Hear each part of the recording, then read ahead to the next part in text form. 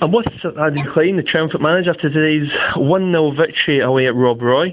Not many people would have predicted this scoreline, Sandy. Well, maybe not many people outside the Largs.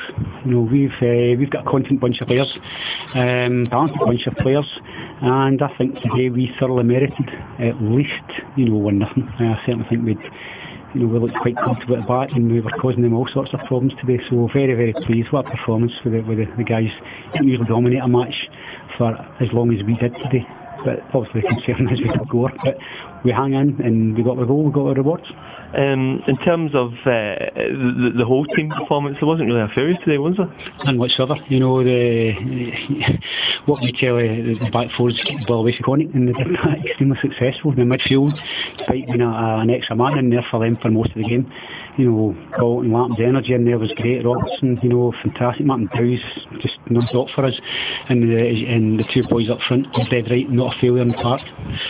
Take us through the goal then.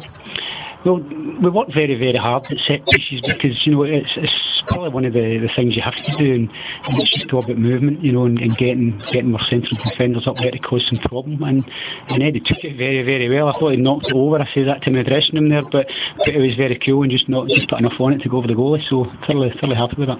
There's quite a bit of support today as well. They were causing quite a din. Yeah, they were fantastic. They're always good, and now that that we're the top division, and now they're coming to away games as well. So long may it continue, and as I say, long may we reward them with performances like that. And is it a case now of bringing on the medal? Well, that's a different kettle of fish again, isn't it? I've seen them a couple of times last year. They're just a fantastic football side. I suppose it's a bit like St Johnstone just being promoted playing against Glasgow Rangers. It's not going to be easy, but they're full of confidence, and we'll go on and see if we hopefully cause them some problems as well.